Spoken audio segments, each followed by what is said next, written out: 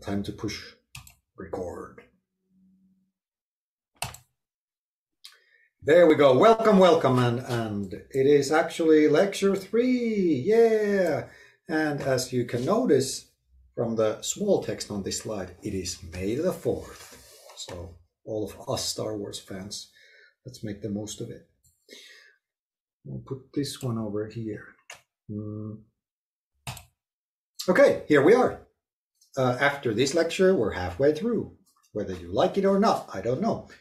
But today we're going to talk a couple of fashionable words and then about shared meanings, and well, let's see how it goes. And I'm going to actually introduce exercise number 3 now in the beginning and not in the end. Let's see how that goes and what happens to you. But try to keep this lively so that you don't fall asleep or go away. I think one question you might be asking at this stage of the course: why is there so much about agile culture and all this fanciful lean thinking, lean startup thinking, design thinking, all of this? And then it's an organizational change and change management, much more. And I think last time we had a good discussion, thanks to Katarina, about differences between crisis management and change management. And I think that was a great example that this is, you could almost make a whole degree out of these things. So there's much more into this, no doubt about it. But then nevertheless, taking this kind of lean, agile design perspective, especially today's lecture, is very practical. I think it's something that is talked. It's something that is in the world, out there, in the real world, being talked and used and adopted all the time. And it's a great example of how certain ways of thinking actually are taken into organization culture, and how organization culture changes after we take certain ways of thinking. That was lecture number 1, pretty much. And then, of course, this is not a big course. This is a 3-credit course. We can't have time to go through everything. But those of you, of course, you might be familiar, if you have studied change management anywhere, I think this is a good summary from a master's thesis from a few years back. From Mr. Heijari, who put together these in a really good background study. So if you just want to see some of these go really way back, like Lewin and Cartwright from 1951, of how do you manage change in organizations and what kind of models you have. And then we have, I think the Kotter from 1995 is almost a classic. And all of this. So definitely, if go for it, study this further, and there's so much more into this if this is the first time you're actually more kind of formally looking into change management. So make no mistake, there's plenty of this. And we are scratching one surface of this big topic. And I guess one of the angles is facilitation here. One disclaimer here, I'd like to say, when having these very nice models and structured ways that the change goes like this. So in practice, it's much messier process anyway, and there is back and forth and iteration and so on. So there's also maybe other models and concepts, but in a way, this can be helpful that there is some, let's say, elements through which we can add probability that we are successful and support the change. So that's maybe I have this kind of orientation more, but having this kind of models is good, but then having the critical eye as well. I really like the models as a way of communicating, just imagining that you have to tell other people, hey, we need to change. And people are, what do you mean? Well, let's, we could do it like this, or we could do it like this. So models are really good at way of communicating, which is pretty much the point of this course now, is that we provide you with tools which are not perfect as such, but they probably start conversations you should start. Which brings me to last week's exercise. And before we go there, I try to be very, constructive with this feedback. And this doesn't mean all of you, but there were still some of you, dear people, who didn't really check this from last week. So this is, again, the same comment as last week, but now I put the font a little bit bigger and I made it green. So let's see next week if it's even bigger and even greener. But remember, first, Return also your reflections. Some of you didn't. Reflect on the tool, not on the other person's work. Some of you still did that. Third, please add the other person's name or make it clear if there was another person or you did it for some reason yourself. Again, some of you didn't do that. And then last but not least, this week especially, please have a really good look of what we have asked you to do, because I think there were 2 or 3 of you who did something completely different that wasn't what we asked. So we try to be really clear, and if you have any questions, there's the Slack channel and there's the email channel, and Lee and Chiara will definitely help to clarify things. So that as a reminder for still few of you there. But let's get to the actual exercise. Again, I picked a couple of really good comments from your reflections, and for such as this, that remember we asked you to do the timeline, which we also call the temporal onion, that you put the project in the middle, think about it before, what needs to happen before the project starts, and especially you need to think about what's the future impact that the project will cause in the end. And the things that you kind of underlined here was that, for example, one person said that helped me clarify some parts of the project as being more important than initially anticipated. So this was definitely one of the things we were hoping that the tool thinks, that once you start looking at the future, what will happen in the future after the project is done, it helps you actually look at the project from a different perspective. Another one here is that actually 2 comments from different people. I believe that this approach will help manage expectations from client, and also just saying that this tool actually might help. Why are we doing this project in the first place? And actually many of you thought about, yeah, this is actually really good at clarifying the big picture again. Of course, the first assignment was very much about the big picture as well. And now you can probably see that actually what does it mean to have a clear big picture is definitely now people's expectations are aligned. People kind of like, okay, now that we see the small thing we are doing in a large context, we can start the discussions, start to show that maybe we have different expectations about this, especially in the temporal exercise we did this week, that if people are expecting the impact in the future to be different, then we're probably having different expectations why this project is done. So big picture, expectations go hand in hand. It felt a bit funny at first to think about the after in 3 different steps, but it was actually good to split up the tracking into concrete goals at different times. Again, I think that was really showing that typically if you're doing good project management, you do somehow discuss and maybe write down the desired impact. But that desired impact can be, again, chopped down into kind of 3 stages as well, just what we asked you to do. That, okay, this is the ultimate impact we're aiming at. What needs to happen in 1 year? What needs to happen 6 months, 1 month? So it's kind of like a classical, again, maybe expectations management, but also because now we start to see that if this project builds this, where will it go next so that success continues? It would be good to always incorporate the after part 2 in planning and measuring. Yeah. And again, this is not rocket science, if you will, but somehow we kind of forget to do that. Especially, if you're giving a project and a budget, and if there is kind of a clear end. And I think some of you pointed really nicely that not necessarily, that your work doesn't have a clear end like a project. Which also brings another question. So what is the after part if you're working on something that doesn't have a clear end? Do you ever discuss these kind of temporal dimensions in such a case?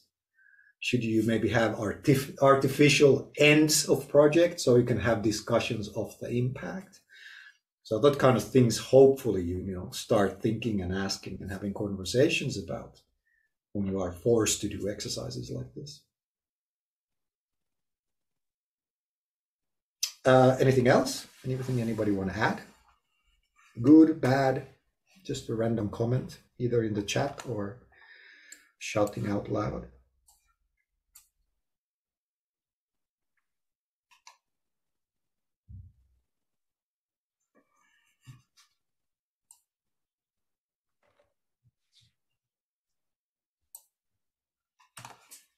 just write it there in the chat. I'll continue now, and I'll get back to it once there is something. But now that we have asked you to do 2 exercises, and I'm now going to introduce the third one for the coming week. We're kind of hoping that you see that there's a certain theme here, or a certain reason why we're asking you to do this. So the first exercise was the onion, and the point was that we're mapping the organizational context, that you're trying to do a change there.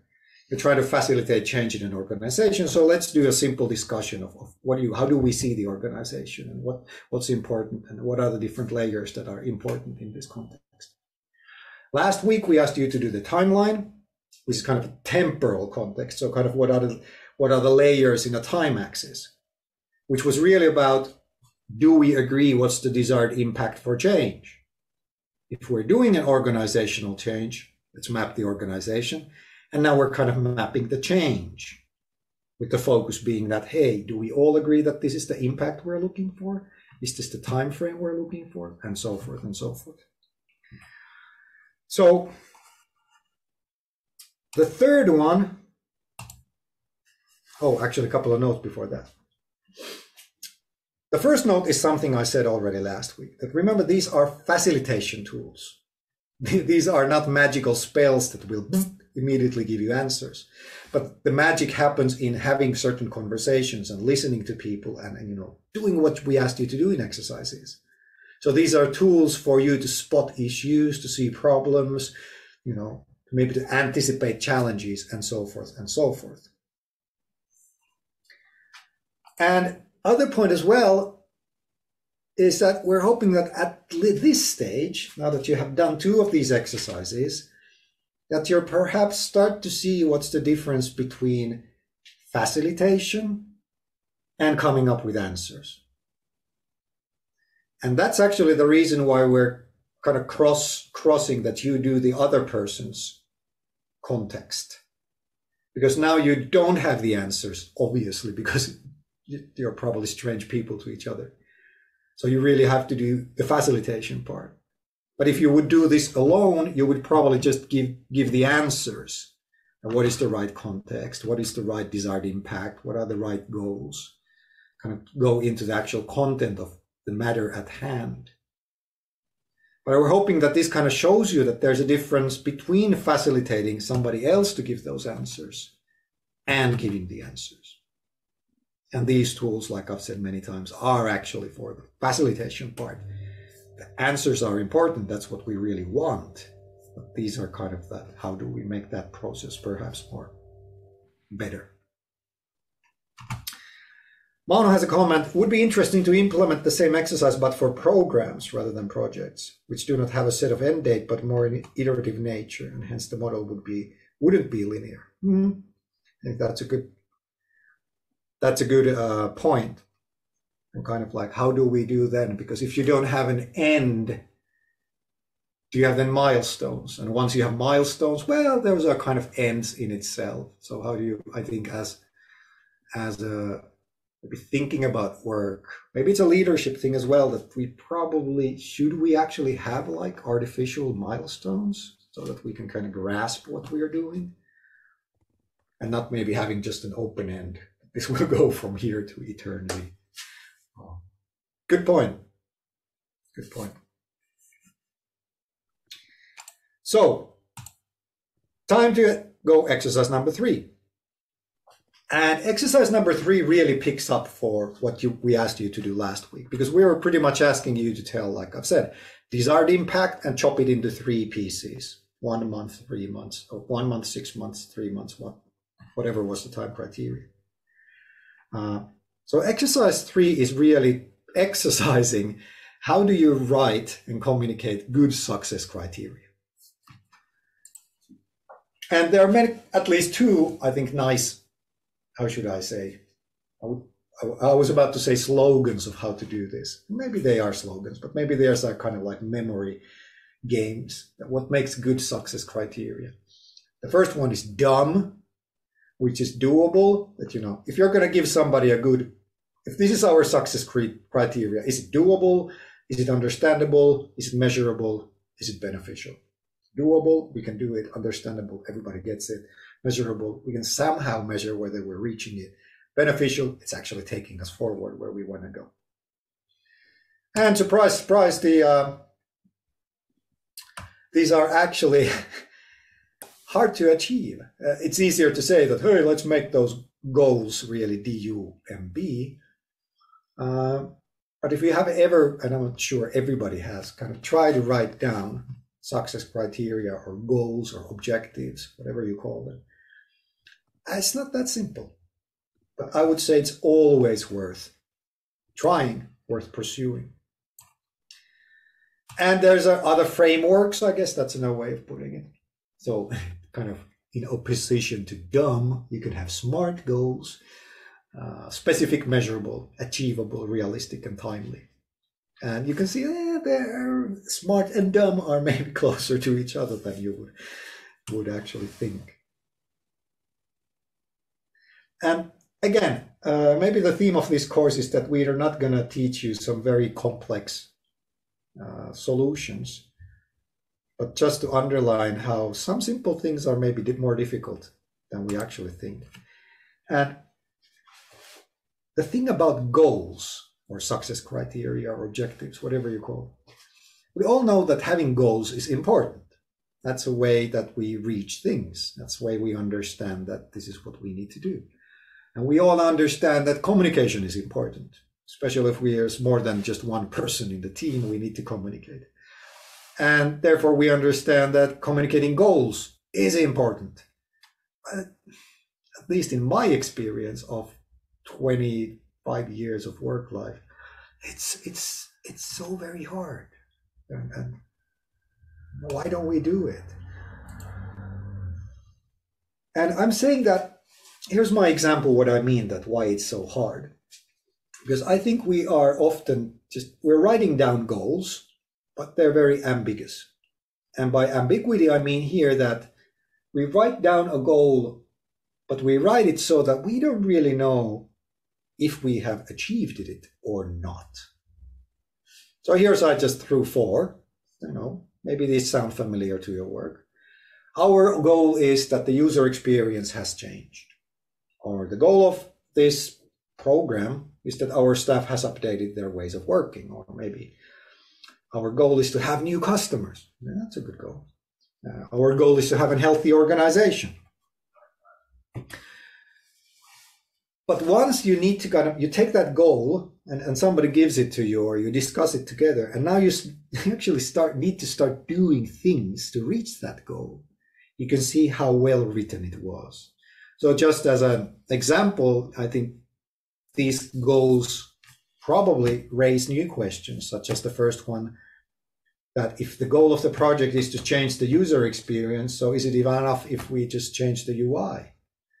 And if we want new customers, is one enough? Have we reached our goal if we have one more customer? And so forth and so forth. But if we kind of really try to make dumb goals that are doable, understandable, measurable, beneficial, I think it's all about, at least we try to achieve, like I said in the beginning, this is difficult, but it's worth pursuing. The basic thing is that let's try to make goals that we're quite clear if we reach it or not. So kind of like, it's almost obvious, we either get there or we don't. 200 new customers by June. That's less ambiguous. Our funding and proposal is accepted. That's pretty yes, no. My thesis is submitted. It is either submitted or it isn't. There's no vagueness about it. And so forth. But somehow we kind of seldom, again, like I said, this is very difficult. And this is my list of why this is so difficult. Kind of your usual excuses why we make ambiguous goals. It's actually complex and difficult. That might be true. It's not my job. I'm waiting for the boss person above to do it. There are too many stakeholders and networks, and it's kind of like the complexity again. But I can write down something, but then I need to ask that person and the stakeholders and all of that. Maybe your goal is something you can't put a number on it, and that's why you keep it vague. Better user experience, I think that's a good one. How do you quantify that?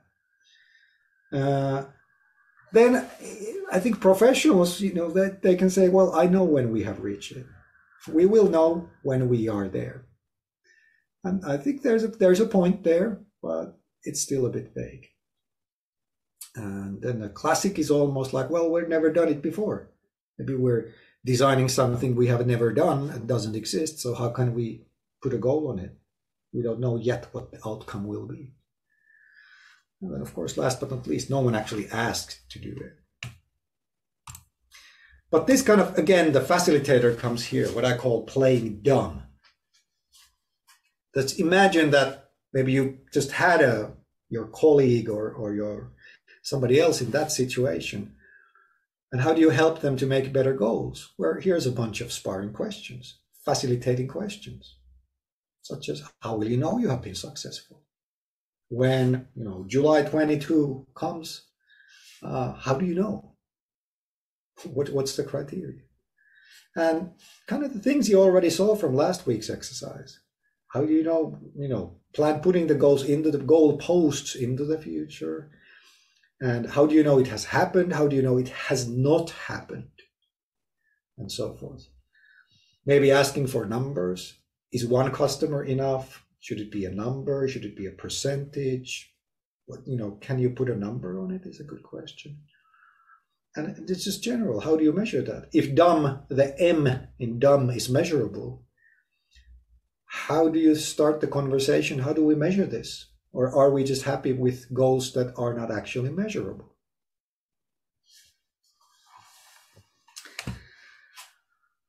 Thank you, Philippe, for your addition to this. It's hard because it is important. I think there's a truth in that as well. And just as a side note, playing dumb, so facilitation and leadership in a way is very often asking just silly questions, asking maybe stupid questions, or maybe somebody would say these are actually very annoying questions. And we're hoping you kind of get to practice those annoying questions in this course a little bit. One little trick I use, and is what I call is playing dumb with champagne. And I've used this quite many often in projects, is that kind of a little bit playful about it. That let's say that we're designing a project or we're designing a service or a product and we're having a discussion. How do we know whether we have been successful? The discussion about success criteria. Maybe something simple like this, you just go and physically buy a bottle of champagne and then you say that we can open this champagne in August if the following criteria have been achieved. So what should I write here on the champagne bottle? I have only beer bottles here. Let's take here one, for example. So let's take it, I just bought this expensive beer bottle. So what needs to happen on 31st of August has happened. So let's have like 3 criteria. What do I write here? And if we can check each of those 3, we can drink the champagne. Now that's the kind of mindset you want people when you're facilitating them for goals. Let's make this very concrete. Let's make this very practical. It doesn't have to be, bureaucratic project processes. It can be just a reward. Whether it's champagne, whether it's beer, whether it's candy, I don't care. But, just taking a Post-it and going with asking, so how do we know we have succeeded? And having the conversation from there. It typically kind of makes things simple and helps people to think about it. And then once you have those kind of people laughing, oh, ha, ha, so we can get champagne, let's, and then can start, okay, how do we measure this? I'm about to open the refrigerator, but can I actually measure if we have reached this goal? Can I open the refrigerator? And so forth.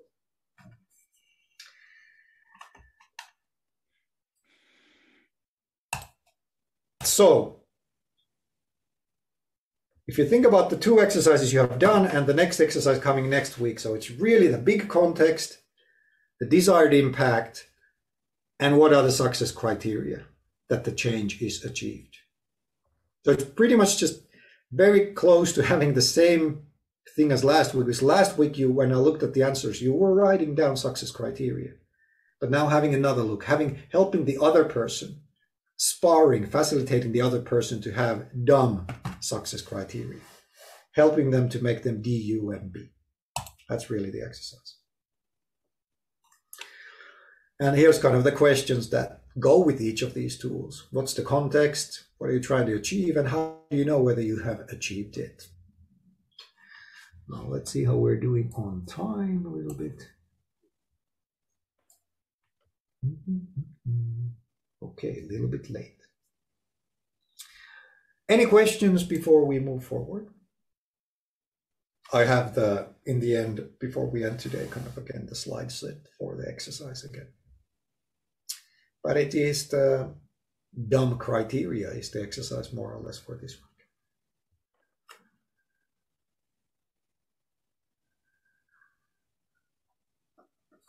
Okay, put it in the chat. Let's continue with the topic and so much about the exercises. But before we go there, let's have a recap. Where are we now in the third lecture? So here we are.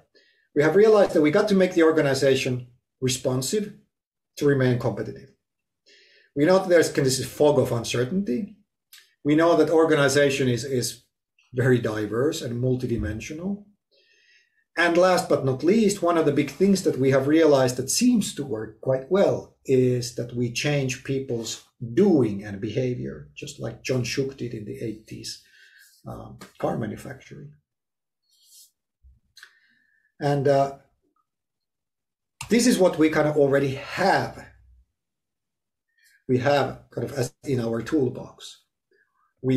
Maybe you have, at least we talked a little bit about having a vision of what a new company culture might look like. We have some kind of tools of how to make a change program. And we have done 2 out of those 3 tools. But first we kind of chart the context and then the temporal dimension. And then next week or this week, we're going to look into the measurable goals. So as a reminder, let's continue from this slide we had earlier, that we are in an uncertainty and we want to have change in it, whether it's big or small, whole organization. And like I said, we can't plan it because there's the fog. Culture seems to be the answer nowadays, but it's actually a culture of doing. Doing is very much about routines and tools. And that's where we get to these fancy words again. Routines and tools are, at the moment as we speak, so much in fashion when we go to the lean startup, the book I actually happen to have here all the time, agile thinking, agile methods, design thinking, design methods, and so forth. And I think we had this earlier as well. That's why we have all these canvases and tools and toolboxes and everything. They're tools as such, but the tools bring a certain mindset, a certain way of working. They actually push us to behave in certain ways. And this was the logic we had. Like I said, uncertainty, building a responsive culture. Culture is doing, routines, tools, practices. We got to these individual tools that are quite popular, and most of you are probably familiar with them. And once we accept them and take a little bit of time, we get certain behavior, we get shared thinking, we get hopefully an autonomous, responsive, shared culture, and ta-da! Almost magically our organizations becomes more competitive in this fog of uncertainty.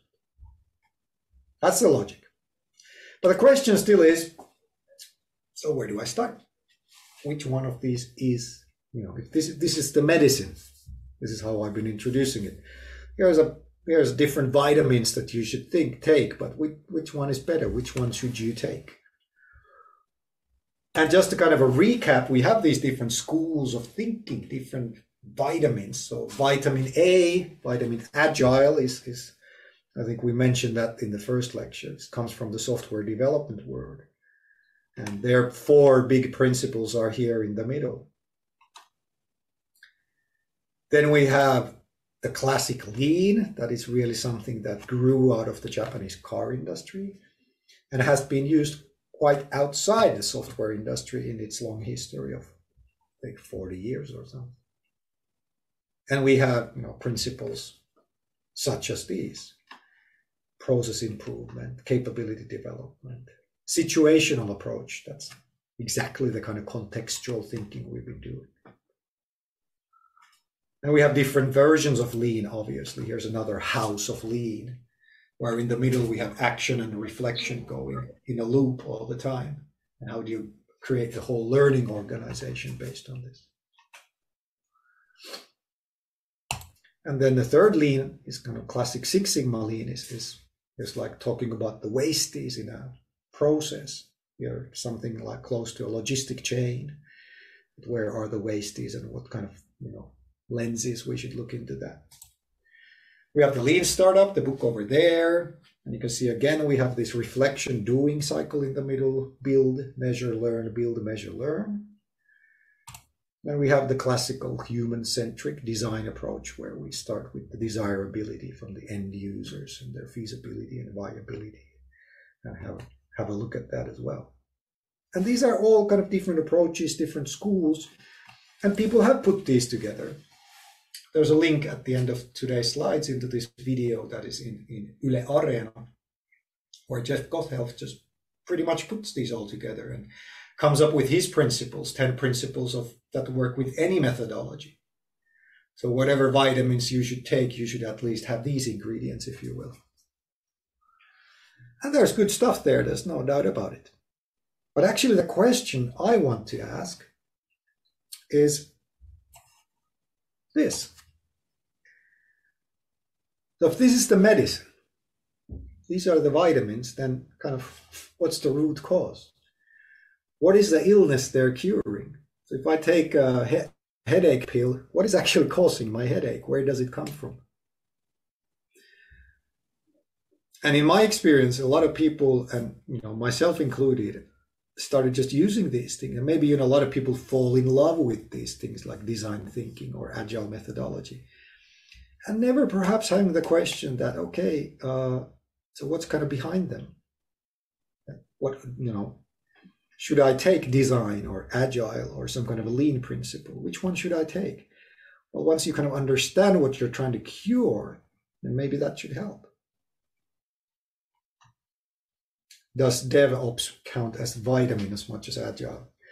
Yeah, I think DevOps is in a kind of a different position in some kind of a map of things, but I think DevOps, does it have some similar religious attributes? I don't know. But definitely it's kind of a stamp of, these are things you should do and all that. But I don't know, Felipe, you tell me after this slide. Because I'm telling you, this is kind of is that once you kind of take all of these together, they have so much similarities between them. But the one, or let's say two things, the very strong thing that they all have similar, these methodologies and tools.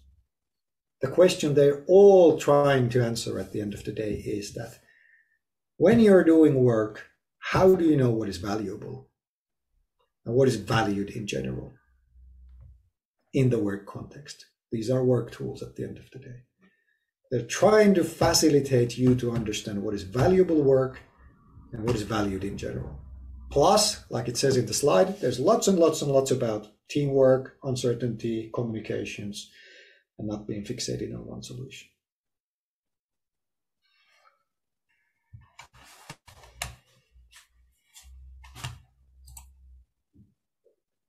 And that's if for those of you maybe in a experience with a kind of agile software development, it's all about, are we creating value and what is valuable here? And I think that language comes from the lean, kind of classical lean thinking. So the kind of value thing is very in the center. And I think it's really interesting that nowadays, because we're talking so much about societal value, that's kind of having the word value coming in from a very different angle again. So, as an organization, we should produce value. It also means that we should, produce societal value, as well as, customer value. And maybe we have our internal value. And then we all as individuals have our values. And, a lot of people are thinking that I want to work in a place that is, in sync with my own personal values. So everything seems to really be boiling down into the word value. And that's kind of the hinge that everything hinges on. kind of brings the question that, okay, if you're a leader or you're a facilitator, why don't we just solve the value? Let's get the value from the shelf of different values here. Here's value 1. Let's just take your spoonful of this value, put it into the organization, and everything falls into place. Problem solved. We're done.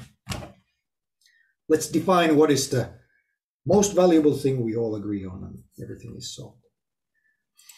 And here's another reminder of how the word value is so very much used. And I'm not saying it's a kind of a chicken-egg thing. Is it because value is so important that all of these tools are actually helping you to come up with an answer to it? Or is it that these tools push people to talk about value that we talk about value so much? But here's kind of the summary of the problem is that if you're working for a bigger organization than one, and the number of employees, then you have the same number definition of value. And if you just tell people, let's create value, you can see that it gets really, really difficult. Good luck with that. You know, we should drive value in our organization. And then, of course, the thing is that when you start thinking about this kind of deeper and deeper, the thing is that there are, of course, no ready answers. And we just cannot take value from a jar and add it into our organization. And that's the thing. Although, at least in my experience, that's how often people seem to be thinking or using the word value. But the thing we can do is have shared meanings. And that's really what the second half of today's lecture is about. That we can start actually working, that we share certain meanings, that we share, for example, what do we as a group of people mean by the word value. But that requires work. That's what requires facilitation. And I don't know, I put this kind of old geezer there in the picture, thinking about how the world is changing. And maybe those of you who have been working longer in the work life kind of can understand this old leader. That there's no single, first of all, what we've been talking, there is no single definition of what is organization, no definition what is culture. So it's a mess. And now I just try to convince you that the same goes for the word value. So everything was just fine. We were just creating customer value, societal value. But now, at least I'm telling you, there's no clear definition of that either. And maybe that tells you something. Maybe in the old days, when people were not thinking about these things, or maybe the old way of thinking was that we have this one organization and we can draw it in boxes and arrows. And maybe the boss people can tell you that this is the value. Let's put it into posters on a wall. These are the values. That's the end of discussion. Makes things really simple. Speaking of discussion, what do you think? Let's see a couple of comments. Let's see, Laura says, I think modern Agile is better concept for change management. Why do you think that, Laura? And then Felipe, I already checked that one. Katarina is there. What if the medicine is the wrong recipe for treatment? Let's say misfit of your strategy. How do you adjust? Do you mean that the strategy doesn't have room for lean or agile thinking or kind of new ways of working? Yeah, let's say, for example, if it's kind of a wrong approach and that you selected for the strategy of your organization and it fails, like how do you adjust like it? So do you change it and how do you change it? That kind of approach I meant. I think that's a good point. I guess that's perhaps the reason why I'm so much talking about the value stuff. So rather than just taking an approach, taking a methodology, do I have any methodology books here at hand? That you just cannot take a methodology and then just, say that our strategy is to follow, say, lean service creation. But you need to kind of step back and understand what is this methodology helping us to do. And if it's helping us to clarify what is valuable for our organization, then I think that, going to the root causes makes it easier to adjust, makes it better to understand. So what are we trying to achieve?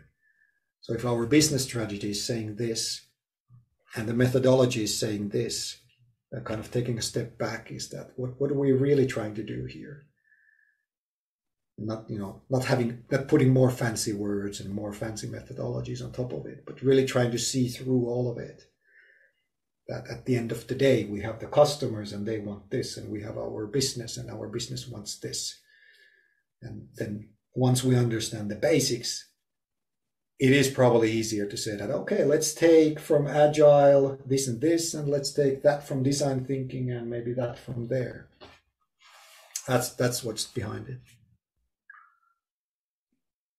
And then Katerini had a question, do you see value of structure and routines in all of these? Yeah, that's absolutely the point I was trying to make already in the first lecture, that all of these methodologies that are very popular, lean startup, design thinking, or different service design, kind of a part of design thinking, they are so much about methodologies and routines. And that was, of course, the basic point of John Shook way back then, was that when you go to the routines, when you go to the actual individual, you go to the structures, those are the things you change. And then you will actually make change happen. Well, like last week, I said that, okay, we talked about supportive structures, governance models, PMOs, recruitment, HR models. Those are the structures that you should really focus on. Those are the ones that, shape how people behave. Sorry. Okay, Laura has answered here.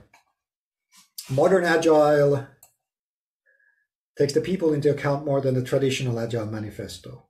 It's not a super tool, a one mindset to rule them all, but it's more focused on safety, trust, and basics. Yeah, I'm sure you're absolutely right. And it's all with these kind of schools of thought, like Agile or design thinking. It's just, once you're an expert of it, you can see the kind of differences between them, or the differences within them, and the kind of the historical changes, as Laura, you have pointed out as well. So I come mainly from a service design background. I mean, there's like different, we talk about service design, product design. Design thinking is an umbrella concept. So, and again, that's why I'm really trying to kind of here in this lecture to push you to go and take a step back, not to kind of get too, what would be a good word, kind of too detailed on the individual methodology, but rather than kind of look at different methodologies and see that, okay, there's a lot of similarities. And what are the similarities? What are they trying to do? It's pretty much the basic thing that once you understand your tools better and what's behind the tools, you know what the tool pick in what different situation. PPS says, routines help us focus on the essential, creating the added value. So they are there anyway. Humans built the higher capacity of them. Yeah, I think that's one of the big things, that once we do make something a routine, then it becomes actually very, very strong. It was kind of like what was in this picture as well, that we had already in the first lecture. That here we have the routines, tools, practices. You could add structures here, just like you, Katarina, pointed out. And then you turn into kind of individual methods or individual canvases or individual, ways of working. Then that becomes a routine. If you are doing dailies for a year, that probably becomes a routine for your team. And then actually what you can see is that you have implemented certain behavior and certain actions into people's ways of working. And gradually the thinking, the values, and the meanings. And this is really what we're going to do after the break. Speaking of which, how about having that break? Simon goes and gives a comment just before we. Let's go for a break. Simon, I'll read your comment during the break, and let's continue 5 past.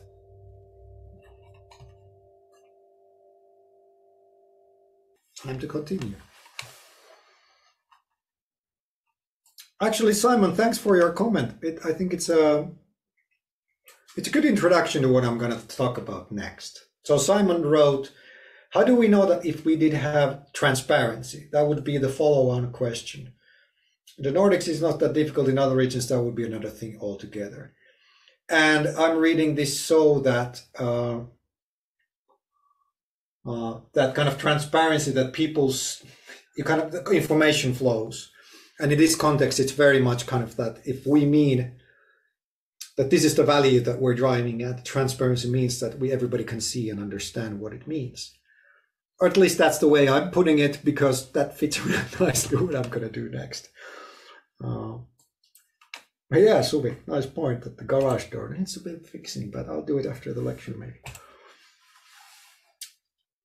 So actually what I'm going to ask you to do now is to dive a little bit deeper with me about shared meanings and negotiating meanings. And this is something that what I'm going to introduce you now is something from actually from kind of deeper sciences, social sciences, and how we people behave. Literally, this is from Etienne Wenger's book of Communities of Practice, which is a great book. It's really a study he studied insurance company customer services, and there were like hundreds of them in a huge open space office. And he was trying to understand how do these professionals work together to get things done, and part of it, how do they create shared meanings? Because that's what you have to do when you're a bunch of people trying to work together and get things done. And I start with a quote from him, which pretty much came before the break, is that we can't just take meanings, but that we don't make up meanings independent of the world. But let's take, for example, the word the agile culture, what it means. Of course, the outside world influences that for our company. But of course, the other quote, that neither does the world impose meanings on us, means that we just cannot take the outside thing and plug it in like I did suggest earlier on. Well, it kind of, if we want to have shared meanings, shared understanding is another way of putting it, we need to start what he calls the process of negotiation. And what he means by this is that this is his kind of theoretical model, which I think lies in the very heart of facilitation. But there are two distinct parts of this, and I'm going to go through them soon. That when we as human beings create meanings, whether this is work context or just life in general, there are this kind of continuous process going on. And here's an example of how it looks, or just put it again, simplifying it. So let's imagine that you're in a workplace or a team or organization and you're having a discussion. What is the new culture for us? We need a new company culture. What does it mean? And what Wenger is explaining to us, that we need to realize that things, like I said, come from somewhere. It's not like we just start from scratch and nobody has any idea or any understanding what company culture means for us. But also he kind of emphasizes that things also go somewhere. That even if we have a really good meeting and define what is company culture for us, it goes somewhere from here and it starts to change, because that's how we work as human beings. The meanings change as time goes on. And kind of making a simple example of this is that what he means, that let's say that on the 24th of April, new culture meant something like that circle. And then, on the 6th of May, it looked like this. And then again, it's shaped like this. And then it becomes like this. And kind of going back what Jarit said too, not the last week, but 2 weeks ago, that how much a new culture is about language and meanings and the contextuality of it, that things change over time. Whether we want them or not, they do change, because that's how we work as human beings. And again, I said this maybe every time, maybe 5 times, that again, this is pretty obvious, isn't it? There's nothing mystical about this. But again, the other thing I keep on saying is that somehow we seem to forget it. We seem to overlook obvious things. And I have this kind of, I don't know, this picture trying to illustrate maybe situations that you have, I don't know, personally been, but at least I kind of feel certain familiarity in these situations. That if you're having a conversation like these gentlemen over here, that what is our company culture, then maybe something like this happens, that one person is saying that, the other person is saying that, and it's not going anywhere because everybody's trying to find like the clear definition, kind of trying to find the Wikipedia answer, the right answer, what is the company culture. But if these gentlemen in this picture would understand that it keeps on changing, it keeps on mutating, that the definition, what is company culture for us, should change. There's no point in having an argument. What does it really mean? What is the right answer? And that's what I mean, that it is obvious, but we forget it. Somehow we're still trying to find like the clear, definitive answer to things when they aren't. And in this case, maybe you're thinking, and at least I'm thinking and looking at this fake picture, is that, hey, gentlemen, you're assuming that there is a single organization and you're assuming that there's a clear definition of value. And that kind of brings a couple of things of this course together, that no, they are not. And that makes things a bit complex. But then kind of don't have to be... things have to be complex. Even if they're complex, we can still work with them. So let's look at Wenger's model a little bit more in detail.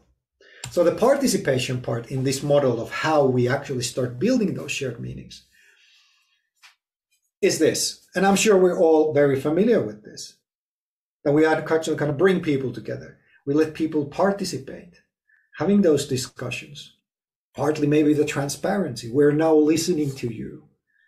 Let's get that people, let's get a few stakeholders, let's have more and more people participate, having a discussion, what do we mean, for example, by our new company culture?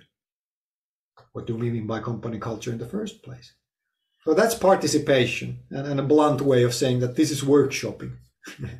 This is the kind of bringing people together and putting things on the wall and facilitating a workshop, and I'm sure we're all familiar with it. But there was the other part as well, of the yin-yang, was the reification. And reification, of course, comes from the Latin's word res, which means things and objects, this is a copy-paste from vocabulary.com. Reification is a complex idea when you treat something immaterial as a material thing. And the example here is a wedding ring. Wedding ring is, in my case, engagement ring, is a reification of a relationship between two people. So it's definitely making something material, which is actually immaterial in a sense. And in our work context, it probably means things like this. This stuff we do, that we reify things into documents, plans, maps, maybe videos, instruments, posters. Contracts are a fantastic reification of a relationship between an employer and employee. Slides like these are definitely reifications, abstract thoughts put into something concrete, an object. And what Wenger says, that these come as a pair. That we always have this process that we kind of let people participate in what do we mean. And then we have this reification process that, okay, it can be as simple as thinking that we had this workshop where we discussed what is agile culture for us. And after the workshop, somebody writes down the summary of it. So we have the participation and we have the reification. And then when somebody reads that email with the summarization, gives a comment to it, that's again participation and reification. And there you can see that it just goes on and the whole process. But the point is that somewhere there we are negotiating meanings. And if we facilitate this process, then perhaps we're getting the same shared meanings. We're getting the certain kind of transparency we were talking about earlier. To give a couple of examples, again, the reification part. Of course, this is why we do it, because if we just have endless workshops and endless discussions with people, we have trouble remembering. Somebody should take notes. And we actually clarify things. So when we write down things, we make things much more clear. And again, if you just remember the exercises we have made you do, we have forced you to write down things. It actually, is this what you mean? It's a clarification process. And the participation part, if you just, it kind of helps the limits, makes up for the limitation of the reification. Participation is required if you want really to listen to other people. What do they think? How do they see it? What's their perspective? And it's really the only way to get, different interpretations, to get diversity of thought into what does it really mean? What does the word value mean for us? And a way of getting also commitment, ownership. That's, of course, why we include people. That's why we listen to people, is that they kind of feel like, okay, somebody listened to me and I said this. Now I take responsibility of what I said. And that's commitment. And really let's have a couple of still exercise, let's chew this a little bit. And I'm sure you recognize that if you're in a situation where participation dominates, we have just too much participation, workshop after workshop and listening to people, but nobody's doing the reification part. They're actually going in circles, but not forward. Because nobody's kind of writing down, anchoring the material that you can build on top of when you have the participation.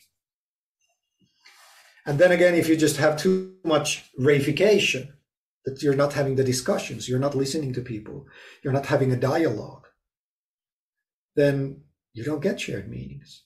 You don't get commitment. You don't get ownership. It's like, oh, okay. So that's what you think. I don't think like that. And you never asked me about it.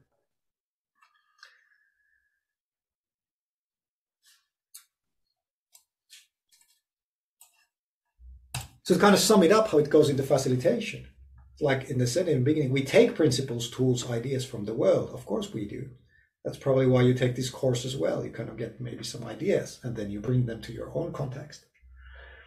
But we need to adapt them. It can't be meanings as such. We need to start negotiating them. What does it mean to me? And if you take these ideas into your workplace, you start negotiating with others. Hey, there was this guy at this, lecture and he told about this and, what do you think? What does it mean for us? Should we start doing something like this? And this also means that this doesn't happen automatically. We need people who do the reification part. Somebody kind of needs to take action, leadership, and we need people who do the participation part. And I call them curation, like a reification part. And then, of course, facilitation is kind of classically the other part. And to put it visually, the way I see it, that we need change agents. We need change leaders who curate the reification. They're just like librarians that, we have all of these reified documents. And I'm the one who's keeping track of them. So that when we have a participation, when we have our next workshop, we can build on top of all of this work that has been done before. But we also need people who go and do the participation part. People kind of push, let's have this conversation. Yeah, let's really make an effort to bring those people in. Let's listen to what they say about this.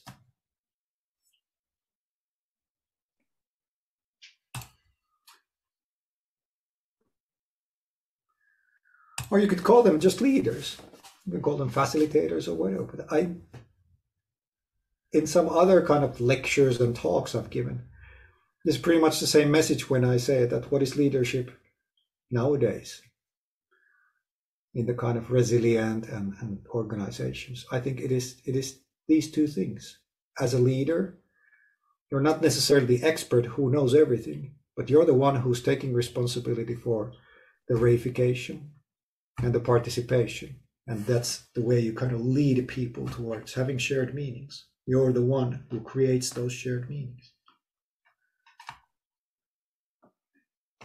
Any comments? Let's have a little bit of participation here. Let's see. In Spain, it is very difficult. Well, if you say so, I'm not that familiar with Spanish culture.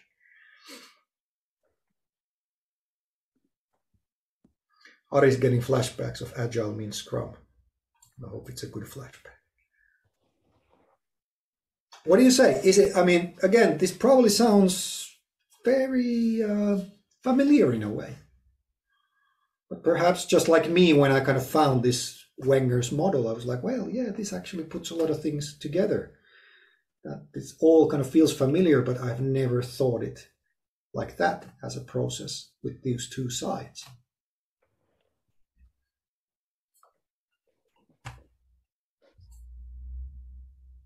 Daniel wrote something. It's interesting to think about the comments on transparency in the context of participation versus reification. I think that the balance of how much each might be different in different cultures. Excellent point, definitely. How much people are willing to have reification or participation is of course a very cultural thing. What are people's kind of expectations when they are at work? How much should I put myself out there, or how much I'm kind of what's my comfort zone of giving input?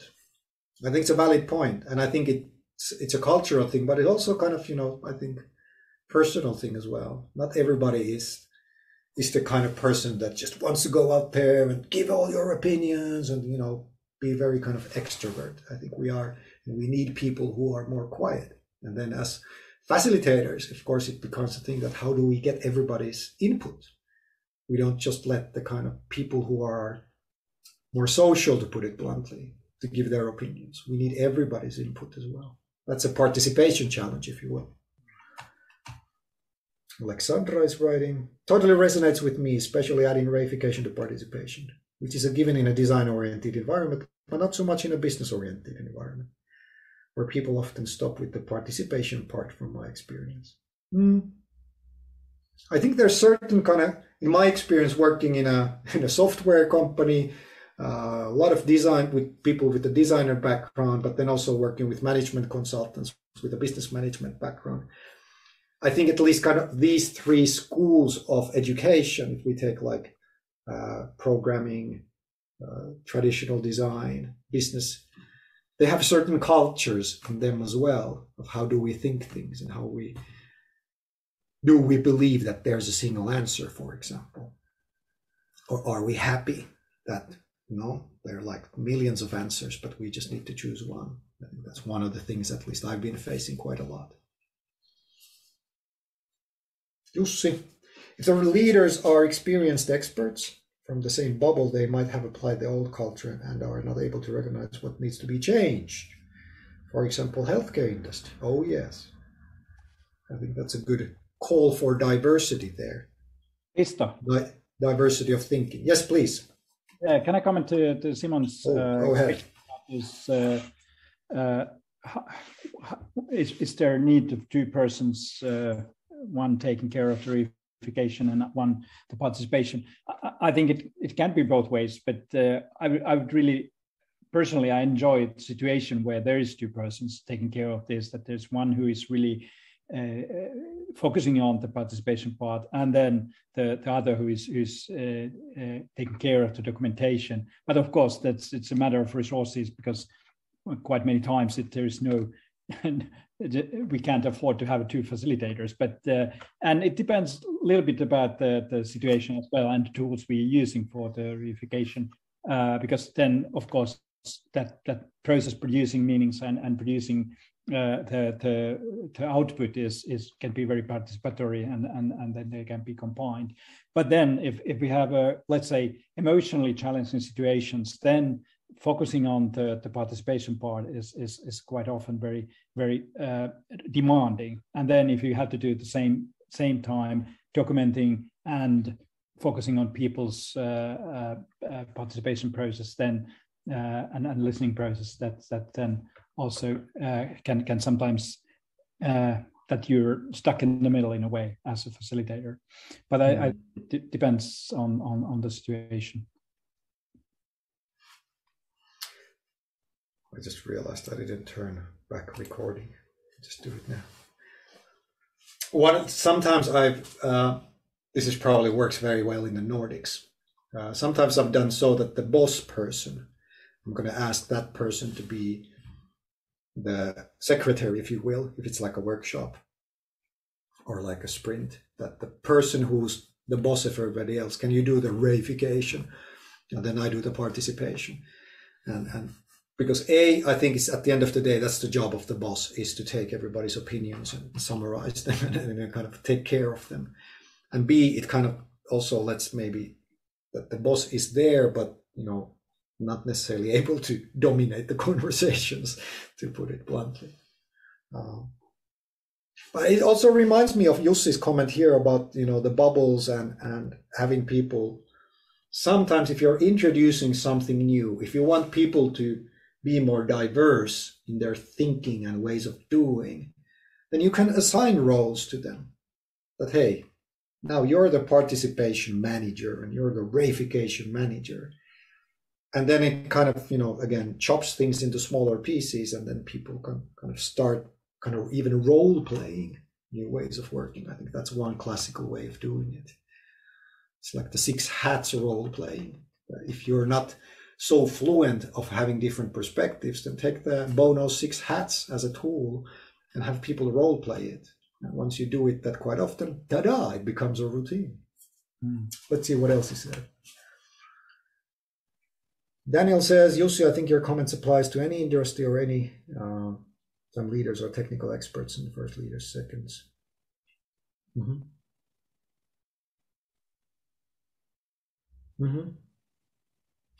Okay, I have one example before I'm asking you to do some group work. My example is from a company. I'm not sure if anybody knows this. It's probably a big Finnish original company, but an international company doing. Actually, you can see these. Last time I saw this, they were building some kind of a, what do you call them? Like a food kiosk where they cook and you buy food. And the machines where they do the cooking and especially the ventilation, those are the ones that Halton does. And they do it like it says there. Mission statement: we enable people's well-being in demanding indoor environments.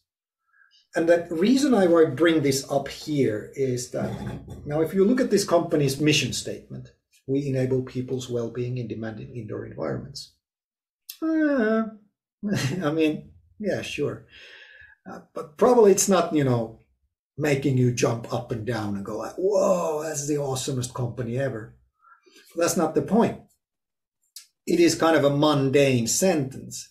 But the story behind it is that when I talked with the chairman of the board of Halton, he told me that the work behind that sentence, if I remember correctly, it took like 1 or 2 years, where they started having conversations with everybody in the company of what do we do, why do we exist, listening to people, bringing their ideas together and really, really working on this, that what's the mission of our company. So having a conversation, having a dialogue that took over a year, and really trying to reach everybody working in the company, plus stakeholders, plus some customers, of really having a conversation. So that the kind of the end result is that one sentence. But that's the tip of the iceberg. Underneath what we can't see is this enormous shared meaning, this enormous negotiation effort they did. And what he told me, Kai Kononen told me, was that once they did this, kind of magic started happening. And those are the bullet points. Suddenly this one sentence becomes a framework for decision making. Their shareholders get more committed. Their growth strategy kind of starts with this one sentence, helps them differentiate in a market, at least for themselves, and so forth. But last but not least is the commitment and the ownership part. Everybody working there kind of felt that, yeah, I believe in that sentence because of the whole negotiation exercise they did. So just saying again the same thing, it's not like that sentence is magic, but the facilitation work, they did it to create that sentence. That's the magical part. And what, the whole second part of today's lecture was about shared meanings. I think that's a brilliant example of having a shared meaning in an organization. And once everybody more or less understands what we mean by it, then just good things happen. Ari, I just read your comment where Ari says, if you just say, here be our new culture, you never succeed. That's why, at least at Halton, they really saw the benefit of doing this enormous task of having dialogues and conversations, participation, verification, the works.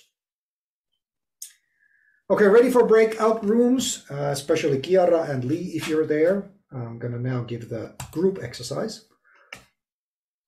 It says 15 minutes, but let's see, a little bit less. Let's give you, what time is it? Let's give you 13 minutes and see how it goes. But before we go there, I'm going to give soon the exercise, but just once I'm talking, maybe just spend maybe 2 minutes, 1 minute in silence thinking about this before you start the conversation, because soon I'm going to give you the exercise. You probably need to think a little bit before we jump into it. And then you have about 10 minutes to, share your thoughts. Here's what I'm asking you to do is, sometimes it doesn't change. Here's what I'm asking you to do. Think of a familiar context for you. Is it making a teamwork, or maybe it's how do I create a successful workshop, or maybe it's just in generally speaking, how do I manage a product? How do I manage the business I'm responsible for? Anyway, a context you've done, you're familiar with. What meanings you probably have to negotiate? What are the things you need to have a shared meaning with the people you work with, that things would go really well? And, use your own experience. Whether you've been a junior coach for sailing or I don't know what, you have most definitely faced this situation, that you need to have a shared meaning for certain things within the people. And so, write down your experiences, write down your thoughts. What kind of meanings you probably have to negotiate in a work context. And again, really appreciate if you put a summarization of this in the chat afterwards. Take a picture of this. Oh no, I know now how to share this slide in the work breakout rooms. And Kiara, if we are ready, then let's just put people into the rooms. Hey, now we are back. Yeah, nobody in the rooms. Thanks. I hope you had a good conversation. We're a little bit short on time, so I'll just go start wrapping it up while you write your comments into the chat. Here, just as an example of what meanings. So this is actually a set of workshops we did a few years ago, and they're documented in that book, which is in Finnish, unfortunately, but it's for free for those who like the Finnish language. Nevertheless, we had corporate leaders and experts of work, the changing work and the work life. And we posed the question, what meanings to negotiate? And they came up with this, that most probably, if you're in a leadership position, things you need to negotiate in your organization are, what is change? How do people think about change? What is considered work? Is it if I'm in the shower in the morning and come up with a great idea, is that work? If I'm recovering from an intensive work week, is that work? Lifelong learning, what is valued? What is value? Those are discussions. Meta skills, those are the kind of skills in addition to the classical competencies. And last but not least, what are the silos and borders that kind of limiting and giving scope, and then maybe it's the onions. What are the ones that make sense to people? Krista. Yes. Can I add something? Yeah, sure. I think one reminder from our opening lecture as well that I think we in our communication our tendency is that we take for granted quite often that we don't negotiate the meanings, and in change situation or whatever project, whatever team we are having, I think we can always add one or two or more rounds to ask and make sure that we have those core concepts that we have discussed, because we have so abstract and conceptual language and words we're using, and we just forget that we interpret all those differently. And so that this is something we can't really emphasize enough. And we easily, because we are so hurried, we are so enthusiastic, we are so, let's say, think that okay, everybody understands this similar way. But I think that's the trap that we easily fall in. That yeah, I think it's always a safe bet to start that people probably understand it in different ways, and then start from that. It's about asking. It's not about so defining by yourself, but negotiating and agreeing together what we mean by this time. I'll try to kind of introduce one more point before we stop, because as you might have noticed, I never answer the question which one to choose from all those vitamin supplements. And of course I don't, because it depends. But I mean, I hope I'm giving you kind of an idea what the process might look like. That once you start working on like in these examples, introducing a way of working or a certain kind of methodology or way of thinking into the company. Maybe you start up with an individual canvas, individual tool, and then have people participate in it. And then you reify it into your own version. But okay, we took, for example, in this case, that's the, let's see, what is it? That is actually the lean canvas. And then you make your own version of the lean canvas. And then you have people again use it and participate and give their comments. And, you know, then maybe out of that, you kind of get your own principles. Okay, now we can figure out what are our principles of working. And then you have even a bigger crowd and bigger audience. And Jari might tell next week about his example that we talked about while you were in breakout rooms of how to actually facilitate 1,000 people on what is the meaning for leadership. But that's the idea, that you kind of start maybe small and then you grow it from this. But of course, the participation and reification becomes different. It's different if you have 5 people than if you have 5,000 people. That's obvious. But again, to put these kind of, it's that one of the themes and topics of this course is that the reification happens in the tools, the objects, the organization structures. Those are the things that reify how people think, how people behave, how people understand things. And another way of thinking about it is you go to an organization and you don't really like something that is the way of working, or you maybe don't like the incentive structure of it. And that's another way of saying that you don't like the way that it is making you think. You don't like the way that it's pushing you to behave. And I'm sure that we're all familiar in that situation, that we have certain routines and structures and ways of working that we would like to be otherwise, because we understand that they're pushing us, they're making at the end of the day us to think in a certain way and behave in a certain way. But we can take it around and start designing those. That's the John Shook's point that he learned from the Japanese car manufacturer. Let's change those. And then people start behaving in the way that we like. And maybe do it in a participatory fashion. Okay, we're running out of time. I had one more example, and you might want to, if you want, you could check it out from the slides afterwards. It was pretty much giving an example of what this kind of a process might look like. But we need to wrap it up now. So your next exercise next week is the criteria for champagne. And the deadline is next Wednesday, noon.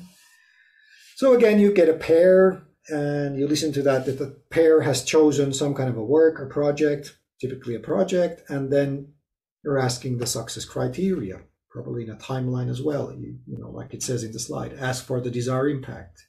1 month, 3 months, 6 months. You can use 1, 6, 12 months, you know, what makes sense. And then you start the facilitation. Once you have those success criteria in a different time frame, then do the dumb. Play dumb. Ask those dumb questions. Well, how is it doable? Well, how is it? Is it really understandable? And so forth. And then have a look at the slides. There's plenty of those dumb questions for you to answer and practice. And then again, switch roles and then do the reflection part. That's the one we're interested in. And by now you already see that I'm reading the reflections and kind of picking quotes from there for everybody to see in the next one. Okay, I think that date might be wrong. So it's before noon next Wednesday. It is 11th of May. So the other date was wrong, was it? Yeah, sorry about that. Very confusing, these dates. So believe in the 11th of May. If you're not sure, ask us again. So we're halfway through, almost. You need to do the exercise, then you're actually halfway through the course. Next week, it's going to be Jari. I will be in Norway. So unfortunately, I cannot participate, but I'm sure we'll be having fun with Jari without me. But don't leave yet, though. Again, a little bit further readings for you. Have a look at the video. I think it's a great talk that Jeff gave a few years ago.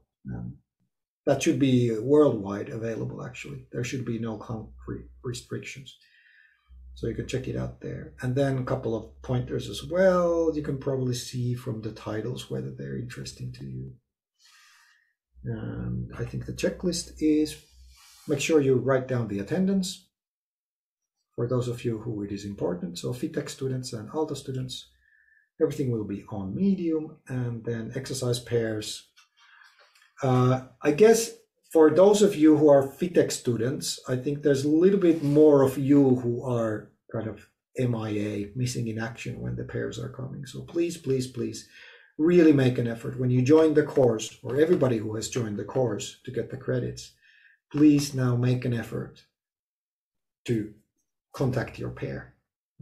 It doesn't work if we don't have the pairs working. So pay attention to that. And that's my last slide, and my clock says it is 6 o'clock. And Kiara just sent the attendance form again. Thanks on my behalf. Okay. You see me in 2 weeks, and Jari, you get to see whoever's has a camera on next week. Yes. Yeah, see you folks in next week, and then we take a deeper dive to this participation part of this and talk about the facilitation as a social process, what makes it successful, how we can add probability that we are successful, and we also recap this exercise as far as I can wrap it up. So, but then if there's more questions, then we can talk about that in 2 weeks as well. But thanks, and see you next week. Have a good exercise.